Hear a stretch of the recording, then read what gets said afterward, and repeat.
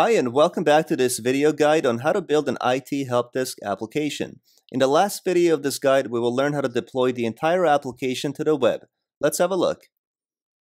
So now that we have all of our data pages created, how do we go about deploying these data pages to the web? There are a number of different ways that you can deploy these components to the web. So one of the things that you can do here is clicking on deploy, and by enabling deployment status, you'll notice that Caspio gives you 5 different deployment methods. By far, this is the most popular method. If you have a website with its own navigation menu, you can embed each one of these components into their respective website. So as you're tabbing back and forth between your web pages, you're going to be able to access each one of these data pages that you have created inside this application. So again, if you do have a website, if you have your own corporate website with its own brand and color, you can put these data pages into their web pages to match the look and feel of your corporate identity. And by far, this is the most popular method. However, for those who don't have a website, in this video, I want to show you how you can publish these data pages using a direct URL link and still achieve that navigation menu effect. When you log in, you're going to be able to see different tabs across the top and being able to tab back and forth between data pages without ever having to embed each of these components into a website. For those who want to be able to see the embed method, we definitely have a lot more videos available in our resource center and also our YouTube channel that cover this ability to embed into a web page, because it's just like embedding a YouTube video. Same concept: copy, paste, embed. However, for those who don't have a website and still want to build some kind of a functional internal application, you can still get away with it by using direct URL links. And that's what today's video is going to cover. So now, how do I go about creating that navigation menu? Let me close the deployment screen and let's go into the overview screen. When in the overview screen, you're going to find app parameters, and here you can click on manage. And you can build different types of app parameters. These are global application parameters. So if you have this parameter somewhere in your data pages and you make the change here, that change will propagate throughout the other data pages as well. So think of it like a central place where you're managing your navigation menu. And if you make one slight change to your navigation menu, it's also going to be affected across all of your other data pages.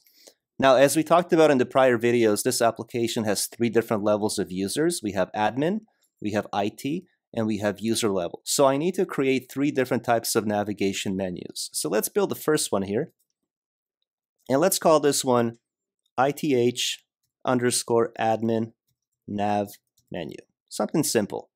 I also want to use long text. And then inside this pop-up window is where you're going to create your custom navigation menu. So this does require you to know a little bit of HTML and CSS in order to do this.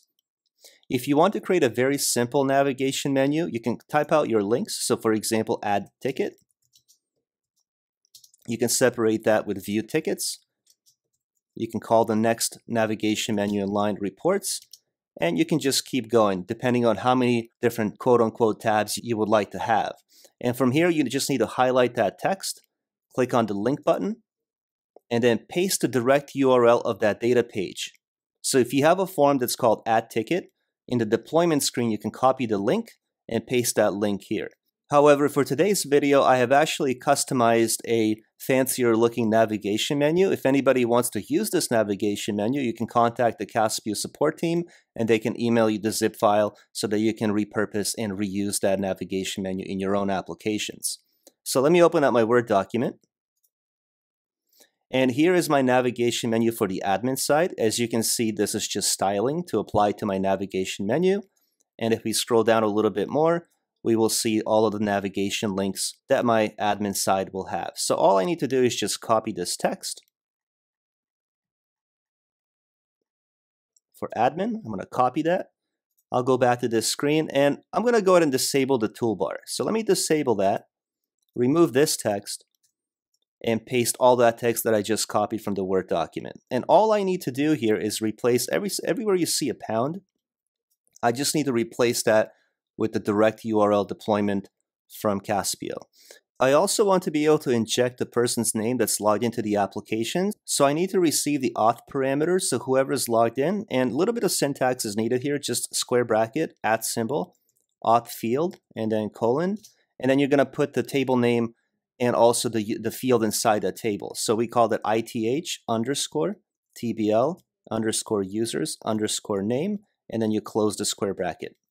And if that's not the name of my table and my field, I'll come back to this screen and correct that. So now let's go to our data pages and let's grab the deployment code for each one of these reports and forms that we have and replace the pound with that specific deployment code. So for all tickets, let me apply this, hit save, go back to data pages. And inside the admin folder, all you have to do is click on edit here. And the first thing that you want to do is click next a few times until you get to your search interface. And on the search interface, you want to insert a header and footer. And then in order to render that navigation menu above the search form, you have to insert that parameter. So click on this button here, find that ITH admin nav menu, click OK. And now you're going to be able to display that navigation menu once the user logs in on this report called all tickets. I also want to include that in any of the other screens that I might need to. So let me take a look. My results page, I don't need to have that because I have the search and results on the same page. Let's see if we have a details page, and I do. And I just have to insert my header and footer. And I need to inject that ITH admin nav menu, same way, click OK, and then click finish. So now very quickly you can actually test this out. So if you hit preview, you will still see the login screen, but the moment you log in, you will now be able to see that navigation menu rendering above your data page. So now let's close the preview screen. Let's get the deploy code, enable deployment status, grab the direct URL link, copy it, and let's go back to our overview screen. Click on manage, edit, click on the pencil icon, and now find that pound where it says all tickets. Here it is, and all you have to do is just replace that with the link. And now you just have to repeat the same process for all of your other data pages. So for example, new ticket, let me hit apply and save. Let's go back to data pages. Inside the admin folder, new ticket, otherwise known as add ticket. So here's that data page. I do have to click edit because I need to place the navigation menu above the submission form as well. So let's hit next. And inside the header section, above my heading, I will insert, once again, that same navigation menu, like this, and then click OK. Again, you can hit preview to see what it looks like. And here's your admin navigation menu for that submission form. You can now close the preview tab, and all you need to do is let's click deploy, enable deployment status, and then grab that direct URL link, copy it, go back to the overview screen. You can also open up the overview screen in a new tab so that you can have them side by side, and then go into manage. Let's edit the navigation menu, click on the pencil icon, and find that URL. So here is a new ticket. I just need to replace my pound with that direct URL link, and let's keep going. So I'm going to hit save, and let's try this out. I will go back to my data pages now, and let's see if we can tab back and forth between add ticket and all tickets. So if I hit preview, okay, so there's my report. If I click on add ticket, or new ticket in this case, you can see how it takes me to that submission form, and I can go back to all tickets again.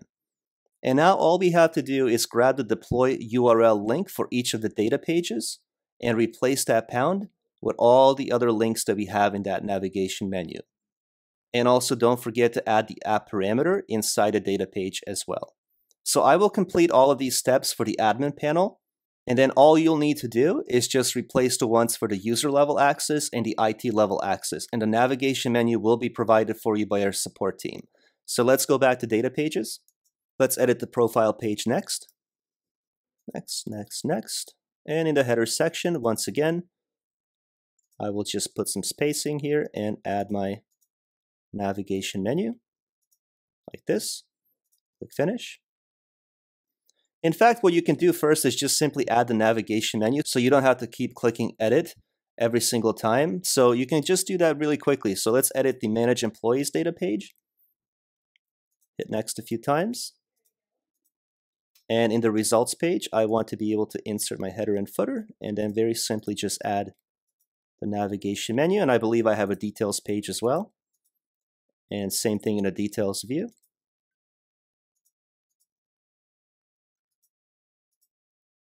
Finish. I also have an add user form, so let's edit that. Add header and footer.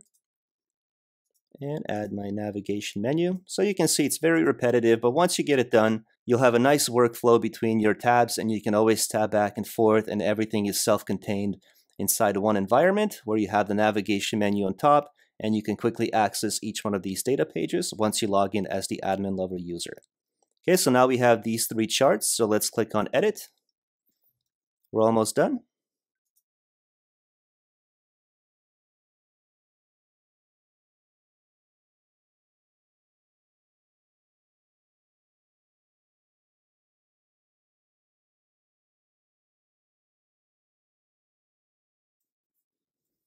Okay, so now all of the data pages have the same admin level navigation menu. All that's left to do is to grab the deploy code for each one of them. So don't forget to enable deployment status, grab the URL, copy it, and let's go back into our overview screen. So we'll hit manage here. Let's go into our edit, find the profile link. So we'll scroll down a little bit. Here's my profile page, and I just need to replace the pound symbol with that. And let's just keep going. Let's finish it off. So we'll go back to data pages. Let's go do manage users next, or manage employees in this case. Enable deployment status, grab the link, copy it into the overview screen. All right, let's edit the menu. Click on the pencil icon and then find a URL for manage users. There it is. So let's replace it. Okay, now let's grab add users. So let's go back to data pages inside the admin folder, and let's deploy this data page as well. Back into the overview screen. Click on edit. Scroll down and replace that symbol. And now we just have three more. The charts, that's all that's remaining. And I also want to be able to add a logout link because I do have a logout button as well. And I'll show you where you can find that logout link as well once I'm done with all of these three different reports. So let's apply and hit save and back to data pages. Another thing that you can do, a bit of a shortcut, you can also, once you hit deploy, let's say for this one, tickets by employee, and when you grab this URL and copy it, you can paste this in the Word document right away. So you can get all of your deploy codes immediately and then go back to this navigation menu to update all of those links. So it might save you a little bit of time from having to click back and forth. I decided not to do that for this video, so let's just continue. I'm going to copy this link for tickets by employee, close that. Let's go into the overview screen. Click on edit. And let's find tickets by employee. Okay, here it is. So I'll just replace that. Click apply. Back to data pages, and just two more left. Let's do tickets by month.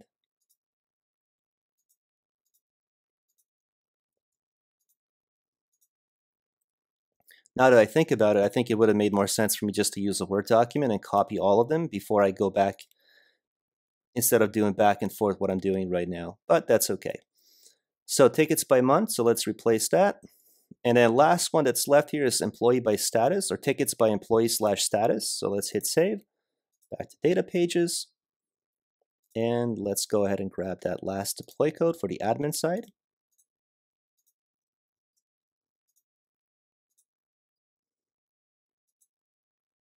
Click edit, pencil icon. And let's replace it. All right, one more link left to grab, and that is the logout link. So I will go ahead and hit apply, hit save. And when the users log out, I want them to be redirected to all tickets data page. So if the user is logged in and let's say they're looking at the chart, upon logging out, I want them to actually go to this report. So next time they log in, they'll be immediately taken to that data page. So I will just once again grab this deploy link, copy it, and then let me go into my authentication screen and edit my admin panel. And then when you scroll down and you expand the advanced settings, here, logout destination. So as soon as the user logs out, I can redirect that user to a specific URL. In this case, I want them to go to this URL. I'm going to do the same thing for timeout and redirection, so I will click change. And I want the end users to automatically log out after 8 hours of being away from the application. So I want them to go once again to that same page. And login on redirection. So once the user logs in, I want them to actually go to all tickets page. So again, I will use that same data page, meaning when the user logs in, they are immediately going to that data page. So I will hit save and click on save here at the very bottom. Now, when you click on properties for the admin login screen, you will find a logout link. So all you need to do is copy this link, go back to the overview screen, click on manage, click on edit, and click on the pencil icon, and you're done with the admin side. So now all you need to do is just paste that link here instead of this pound symbol, and click apply and save. And now all of the functionality on the admin side should work correctly. All I need to do is share one of these links. So if I hit deploy, grab the URL and copy it. And if I email this to anyone, they're going to have access to the entire admin site. So all they need to do is click on that link. And now they can tab back and forth between all of these data pages. So I can add a new ticket. I can go to reports to view charts. I can manage users. I can also add a new user, and I can update my profile as the admin user that's logged in. And finally, I can also log out of the application, and it takes me back to the login screen. Log back in, it takes me back into all tickets. And once again, I have access to all the other navigation menu tabs. What you need to do from here is apply the same thing for both the user and IT side. So in the overview screen, under manage, you will now create a brand new app parameter. You can call this one ITH, user nav menu. And then when our team sends you the actual HTML and CSS, you will just paste that text here. Make sure you disable the HTML editor first and then paste the code.